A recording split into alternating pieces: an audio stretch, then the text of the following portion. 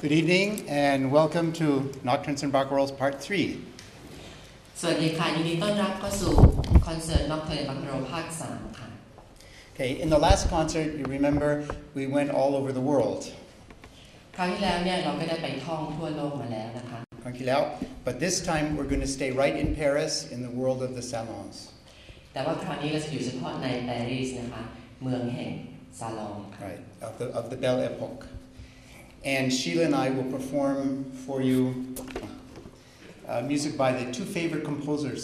of those salons, Gabriel Fauré and Rinaldo Hahn. อาจารย์เบนเน็ตและก็คุณชีล่านะคะจะแสดงผลงานเพลงจาก2คอมโพเซอร์นะคะก็คือ Gabriel Fauré และก็ Rinaldo Hahn ค่ะ The painting behind the stage is Van Gogh's A Starry Night, which was painted in 1899. ภาพวาดข้างหลังเป็นภาพวาดของแวนโกธนะคะชื่อภาพว่า Starry Night ค่ะ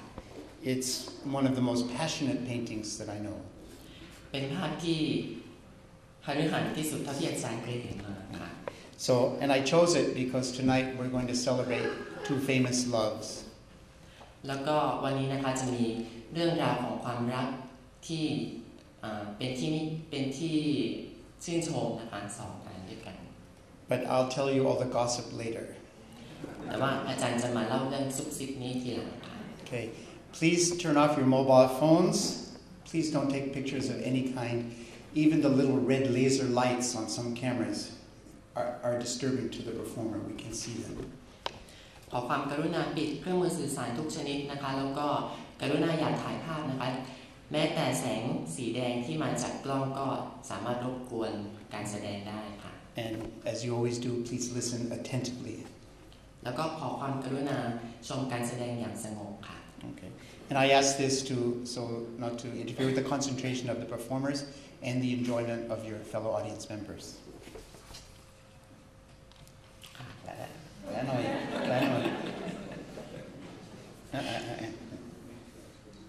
ค่ะก็ทั้งหมดนี้ก็เพื่อว่าจะเป็นการรักษาสมาธิของนักแสดงนะคะแล้วก็จะเป็นการไม่รบกวนสมาธิของท่านผู้ชมท่านอื่นด้วยค่ะ Okay. Thank you and please enjoy. ขอบคุณค่ะ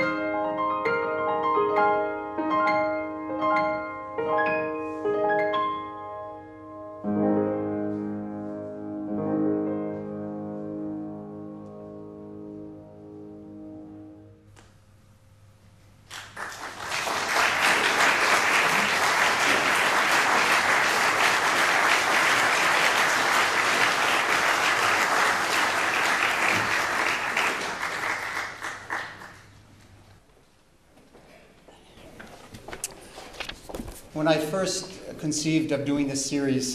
of music based on the music of Gabriel Fauré, the piece that was highest on my list was the song cycle La Bonne Chanson. ตอนแรกที่อาจารย์ที่คิดถึงเรื่องการทำการแสดงของกาเบรียล ฟอเร่นะคะสิ่งแรกที่อาจารย์คิดก็คือเพลง Song Cycle ค่ะ This is one of the most passionate and the most beautiful song cycles there is. It's also probably the only happy song cycle. There's no broken hearts, no suicidal lovers. เป็นเพลงที่อาจารย์คิดว่าไพเราะที่สุดเลยนะคะแล้วก็เนื้อหาของเพลงเนี่ยไม่ได้มีเรื่องรันทดเลยมีแต่เรื่องมีความสุขเท่านั้นเลย And there's a good reason for this. In 1894, Fauré met Emma Bardak. ก็มีเหตุผลอย่างหนึ่งนะคะก็เนื่องจากว่าในปี 1894 เนี่ยฟอเร่ได้พบกับผู้หญิงคนหนึ่งชื่อเอมมาบาดักค่ะ So Fauré was a very quiet man, but he was very good with the ladies. เขาเป็นผู้ชายที่ค่อนข้างเงียบขรึมนะคะแต่ว่าเขามีอัธยาศัยดีกับผู้หญิงค่ะ He was also married. แต่เขาก็แต่งงานแล้วนะคะ Emma was also married. เอมมาก็แต่งงานแล้วเช่นกัน Now Emma, she was a rich lady. She had a very beautiful voice, and she liked composers. เอมมานะคะเป็นผู้หญิงที่มีฐานะร่ำรวยนะคะแล้วก็ชอบนักแต่งเพลงเป็นพิเศษ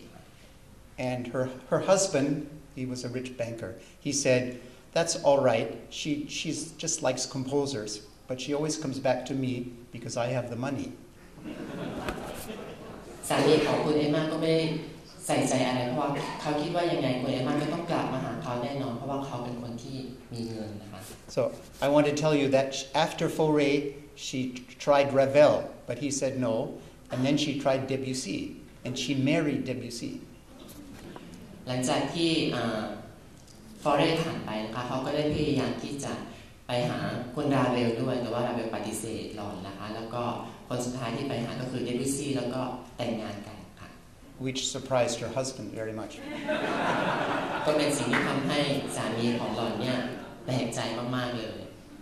Okay, now the affair between Gabriel and Emma was very open, very public, in the French way. Nobody thought too much about it. การคบกันของกาเบรียลกับเอมมาเนี่ยค่อนข้างจะเปิดเผยเลยทีเดียวนะคะเหมือนกับสไตล์ของฝรั่งเศสนะคะ And it was also very creative. แล้วก็มีความสร้างสรรค์มากค่ะ So during the day, Gabriel would write songs, and in the evening, Emma would sing them for his family and his friends. ในตอนกลางวันนะคะฟรอยก็จะเขียนเพลงเหล่านี้แล้วก็ตอนกลางคืนเนี่ยเอมมาก็จะร้องเพลงนี้ให้กับครอบครัวฟังค่ะ Fauré said that because of this was the happiest time in his life. ซึ่งเหตุผลนี้เองเป็นเหตุผลที่ฟรอยคิดว่าเป็นสิ่งที่มีความสุขที่สุดในชีวิตของเขา Okay,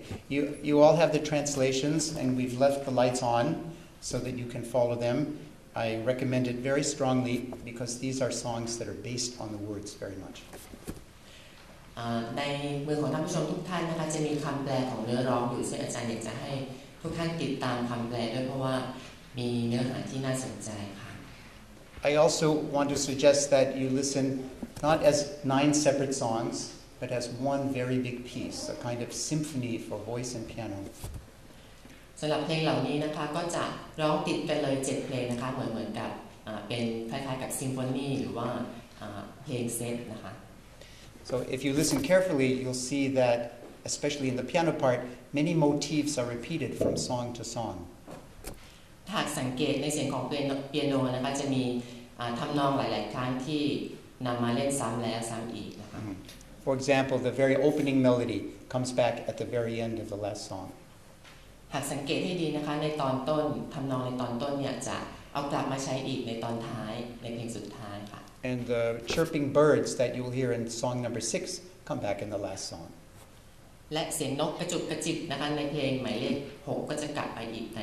เพลงสุดท้ายค่ะ In fact, in the last song, all the motifs from all the eight earlier songs come piling in together. จะว่าไปแล้วก็คือทั้งหมดเนี่ยของโมทีฟของทำนองที่เราได้ยินทั้งหมดจะปรากฏในเพลงท่อนสุดท้ายค่ะ Okay, thank you. Please enjoy.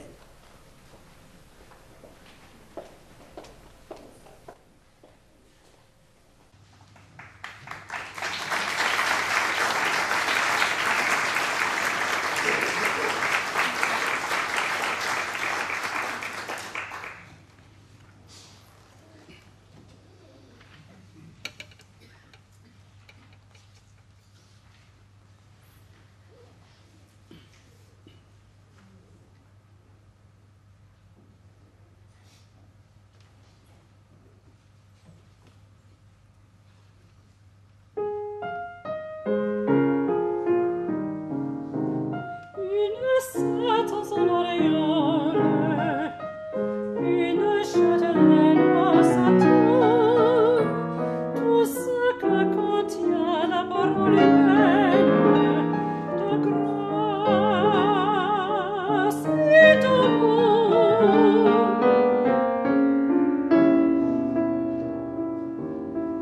La note d'or que fait entendre le corps dans le lointain des bois, mariée à la vertu tendre des nobles dames d'autrefois. Avec cela, le charme signe d'un vrai sourire triomphant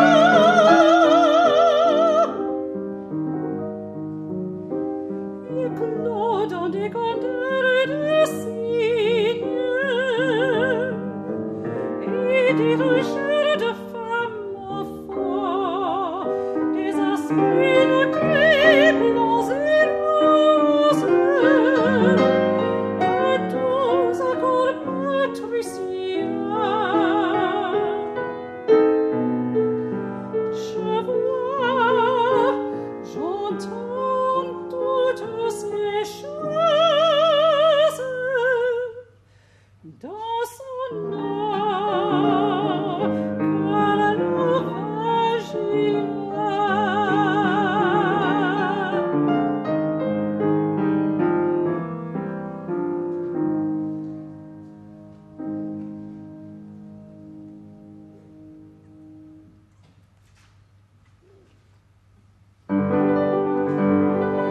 Puisque l'aube grandit, puisque voici l'aurore, puisqu'après m'avoir fui longtemps, l'espoir veut bien revenir vers moi qui l'appelle et l'appelle. Puisque tout ce bonheur veut bien être le mien, je vais guider mon âme aux yeux aux flammes douces, à te conduire au mât où tremble la main. Marche-toi, que ce soit descendu de nous seuls.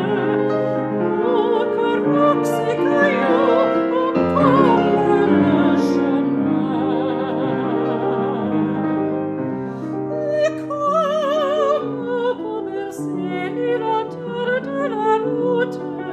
je chanterai des airs ingénus. Je me dis qu'elle m'écoutera sans déplaisir, sans doute. Et vraiment, je ne veux pas d'autre paradis.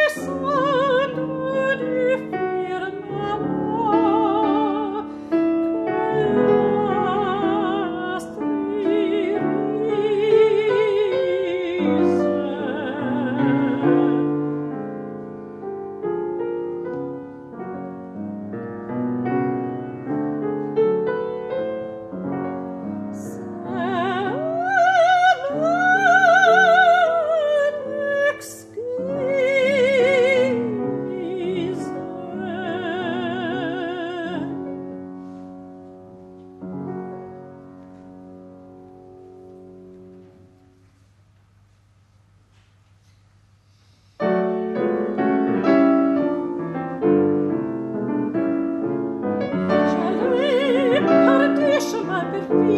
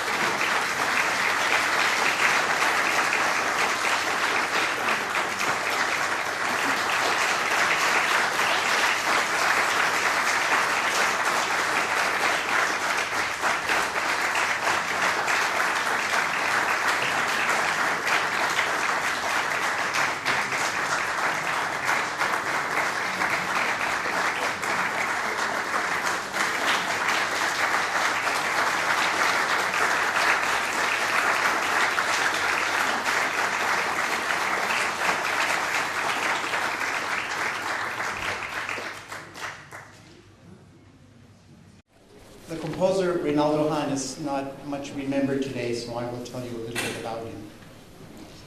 คอมโพเซอร์ที่ชื่อว่าเรนัลโดฮานไม่ค่อยเป็นที่นิยมเท่าไหร่นะครับเพราะฉะนั้นอาจารย์ก็จะแนะนำสักเล็กน้อยนะครับ He was born in Venezuela. เขาเกิดในเมืองเวเนซุเอลา And when he came to Paris at the age of 10 years old, he was already a very accomplished pianist, singer, songwriter, and he became everybody's darling.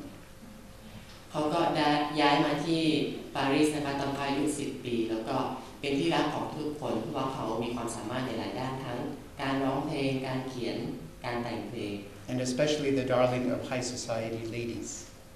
แล้วก็ยังเป็นที่ชื่นชอบของผู้หญิงไฮโซด้วย His most popular song is called When My Verses Had Wings. It's the first song that Sheila will sing tonight. เพลงที่เป็นที่นิยมมากนะคะชื่อเพลงว่า When My Verses Had Wings นะคะ And he wrote it when he was 14 years old. ซึ่งเพลงนี้เขาเขียนขึ้นเมื่อตอนอายุ 14 ปี He later went on to write operas, operettas, chamber music, orchestral music, very successfully. แล้วหลังจากนั้นเขาเขียนโอเปร่าโอเปเรตต้าแชมเบอร์มิวสิกแล้วก็อีกหลายอย่างเลยนะคะ And he also performed often as a singer. He had a kind of light baritone. We can still hear it on CD. นอกจากนี้เขาก็ยังเป็นนักร้องเสียงบาริโทนซึ่งสามารถพบได้ในซีดีสมัยนี้ด้วย He was a very elegant singer, and his interpretations very deep. เป็นนักร้องที่มีความละเอียดอ่อนมากแล้วก็ในการตีความหมายของเพลงก็ค่อนข้างลึกซึ้ง And he very often performed the songs of Gabriel Fauré. และเขาก็แสดงเพลงของ Gabriel Fauré บ่อยๆด้วย Hahn was the friend of the famous actress Sarah Bernhardt, a friend of the composer Maurice Ravel, and more importantly, a friend of the French writer Marcel Proust. เขาก็เป็นเพื่อนกับนักแสดงนะคะชื่อว่าซาร่าเบิร์นฮาร์ดนะคะแล้วก็นักแต่งเพลงมอริส ราเวลแล้วก็นอกจากนี้นะคะยังเป็นเพื่อนกับนักกวีชาวฝรั่งเศสนะคะมาเซล พรูสต์ Okay, Proust and Hahn met in 1894, and Hahn was 19 years old, Proust was 22 years old, and they became lovers. พรูสต์กับฮาร์ดนะคะเขาได้พบกันตอนที่ในปี 1894 นะคะซึ่งตอนนั้นเนี่ยฮาร์ดอายุ 19 ปีแล้วก็พรูสต์อายุ 22 ปีแล้วก็กลายมาเป็นคู่รักกันด้วย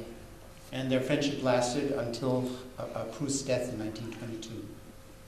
แล้วสัมพันธภาพนี้ก็สิ้นสุดลงหลังจากที่พรูสต์เสียชีวิตในปี 1992 Proust lived a very solitary life, and Hahn was the only person who was allowed to visit Proust unannounced, without an appointment. พรูสต์ก็ใช้ชีวิต Okay. ค่ะแล้วก็ฮาน Was the only one who could visit him. ซึ่งเป็นคนเดียวที่เข้าไปหาเขาได้ไปเยี่ยมเขาได้ And it was Proust who closed, it was Hahn, sorry, who closed Proust's eyes when Proust died. แล้วก็ฮานนี่เองนะคะที่เป็นคนปิดตาของพรูสต์ในขณะที่เขากำลังเสียชีวิต You have pictures of them both in your programs. The piano suite I'm going to play, Portraits of Painters, was based on poems by Proust. เพลงที่อาจารย์จะเล่นนะคะมาจากบทกวีโดยพรูสต์นะคะ And I think it expresses the tender feelings between the two men. แล้วก็สามารถแสดงออกถึงความรู้สึกอ่อนโยนระหว่างผู้ชายสองคนนี้ I'm going to talk now about the songs before we play them. Just a little bit. The Fauré that we sang, those were songs based on text. The Han are songs based on melody. In fact, he called them melody. หากสังเกตเพลงของฟอเรและก็คุณฮานนะคะจะเห็นได้ชัดว่าฟอเรเนี่ยก็จะเน้นไปที่เนื้อร้องนะคะส่วนฮานจะเน้นไปที่เมโลดี้ But I still suggest that you follow the words because you will understand the songs better. แต่ยังไงก็อยากจะให้ทุกคนได้ลองอ่านคำร้องดูนะคะเพราะว่าคุณจะได้เข้าใจบทเพลงได้ลึกซึ้งยิ่งขึ้น Thank you.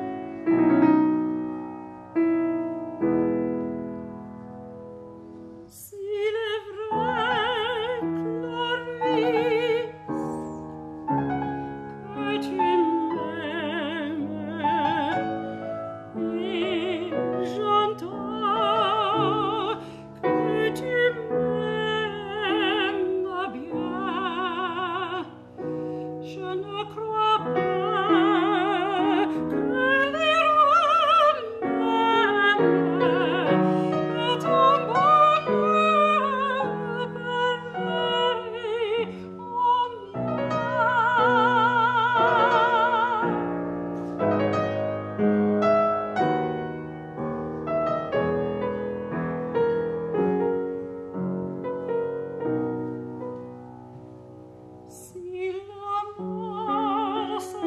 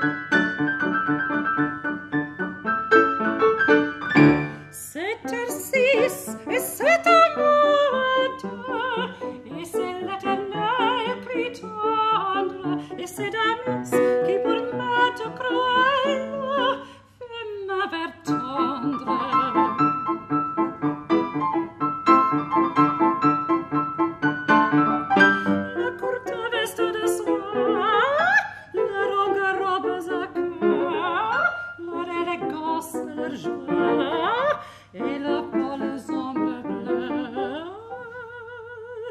Tourbillonne dans l'extase d'une lune rose et grise.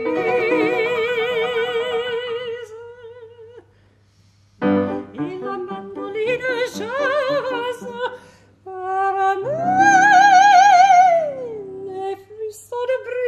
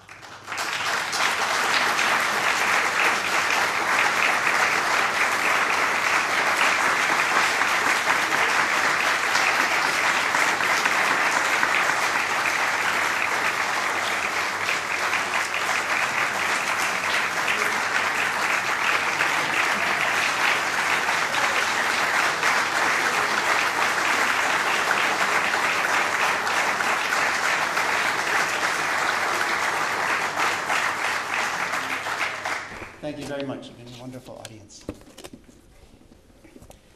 The encore. I guess this part you can translate too. When Fauré became director of the Paris Conservatory in 1905, he commissioned many composers to write examination pieces. So they were, for the first time, contemporary music as examination pieces. เมื่อคุณฟอเรนะคะได้เป็นอาจารย์สอนอยู่ที่ Paris Conservatory ในปี 1905 นะคะเขาก็ผลักดันให้กับนักแต่งเพลงสมัยใหม่ในสมัยนั้นเนี่ยที่จะเขียนเพลงสอบค่ะสำหรับการสอบ Ravel was one of Fauré's favorite students, and he commissioned a Vocalise-étude from Ravel.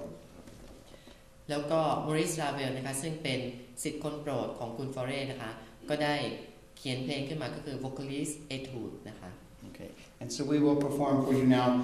Ravel's Vocalise-étude in the form of a habanera written in 1907. เพลงที่แสดงนะคะเป็นเพลงของราเวลชื่อ Vocalise-étude ในฟอร์มแบบจังหวะ habanera นะคะซึ่งแต่งขึ้นในปี 1907That's a lot with this one.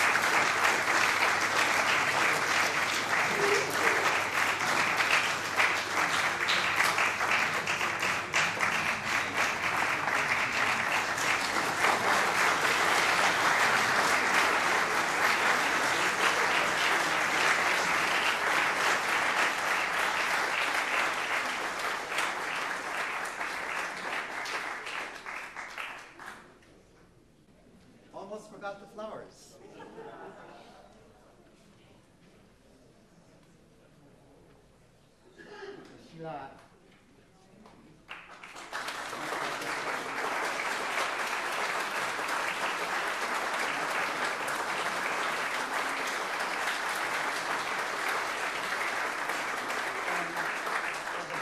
The best page turner in my whole life.